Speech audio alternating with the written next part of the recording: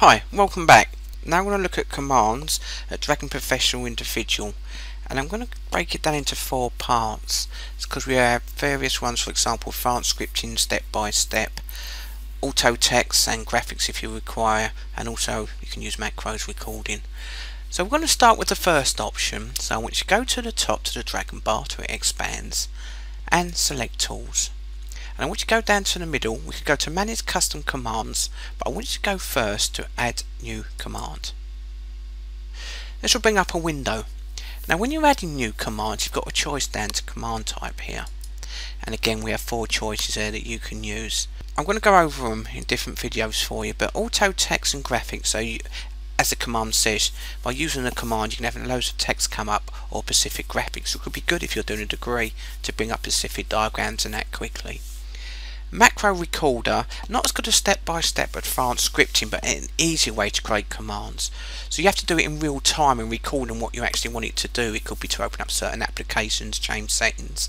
It's a bit slower, but it still works pretty well. Step-by-step, which is shortcuts, and advanced scripting when you use simple commands like send dragon keys and app to bring up. So I'm going to start with the first option, which is auto text and graphics. Select that.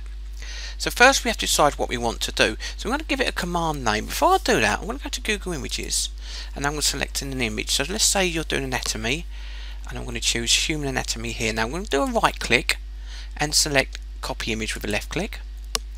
Go back to Dragon, and I'm now going to paste it in the content option, Control V. Next thing I'm going to do is come up here and give it a command. So I could say open anatomy. And there's my command. I can give it a description, but I think the command is also like the description anyway, but you can add that. Now group, you can choose what groups you want to create it in, because you can create different groups, different folders in your commands so you can access them, but we'll look at that at a later date. So now I'm ready to go. So I want it to work globally. That means wherever I am the command will work. Application specific, you can work it in a specific application. So for example, if I click browse, I could choose a program where I only want it to work in Word or Excel, so you can select that if need be. And last of all, window specific. So again, you can choose your application and what window needs to be open as well. Don't worry about recognisable in states. I'll show you that with advanced scripting later. But I'm going to leave it globally so it works everywhere. Happy with that? I'm going to click Save.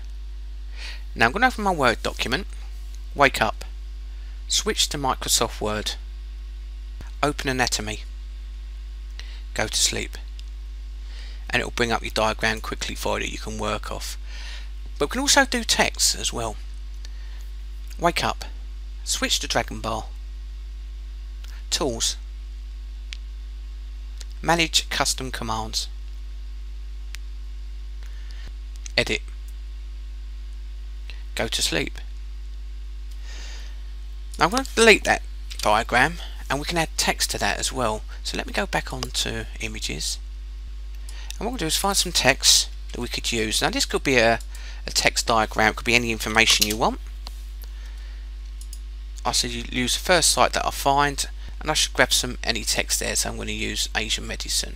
And I'm going to highlight a paragraph, Control C, go back to Dragon, and I'm going to paste it in the window. Now really important here, when you're doing this, I want you to come to the bottom, choose whether or not you want plain text, because depending on what you set here it will change depending on what fonts you've got in Word. So I'm going to choose the fonts Algerian, and I'm going to do size 24 and click OK. Now I'm going to leave plain text off, and I'm going to click Save. So when I say open anatomy in a Word document, see what we get. Wake up, switch to Microsoft Word, delete that, open anatomy, go to sleep. As you can see, it's brought up the actual fonts and format that I chose. Now if we go back again, select manage custom commands, and let's open up anatomy by double tapping or clicking the edit key. Now what I'll choose plain text and do the same thing.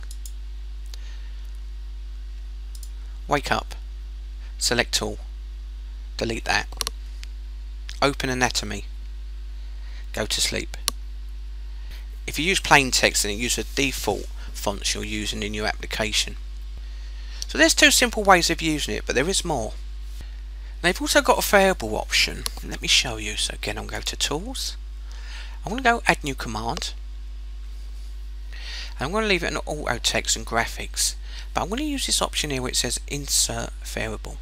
Say you want to create an application form or just create parts of a document where you need to fill in information, you can jump to them. So we can do that. Let me show you how that works. So I put my name in, but I'm going to add a variable to that. I'm going to click Insert Variable. So now I can put a default value and leave that blank. Click Enter. Then I can put, for example, address. Again, I can add Insert Variable. So what this means is, when we export it, and I use this command, I can jump to those variables. So I'm going to show you that quickly so you get an idea. So I'm going to do plain text because I want the same formatting.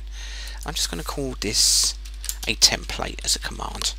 I find you don't need to train it. It seems to work pretty well, but any issues you can click the train button and train it just to make sure it's picking up that command. Should we give it a go? So I'm going to click save. Wake up. New paragraph. A template. Next variable. Previous variable. Henry. Next variable. 61. Heaven close. Go to sleep. And you see, by using that command it will jump to the variables you created. Now if you don't want to use those default brackets, I want you to come up to drag and bar, select Tools, go straight down to Options, and I want you to select the tab Commands. So there's our variable. So any text between there will be a variable blank space, if you like, that you can add your information in. So we can change them, but you have to remember when you change them, we couldn't have two symbols the same. Let me show you. So for example, I do two and signs. If I click Apply, it won't work because it's telling me they have to be different. If you like, open bracket, close bracket, or two different symbols. They don't have to be open bracket or close bracket. So I'm going to put in a quote as the end variable and an and sign as the first variable. So I've got and quote. If I click Apply, it will ask you to shut down so HTML support to take effect, and click OK. So again, go up to your option with Tools, Manage Commands. I'm going to open my template and edit it. So now my values won't work, these options here, brackets, because I changed them. Hope that works for you. In my next video I'll be looking at macro recording. See you then. Thanks for watching.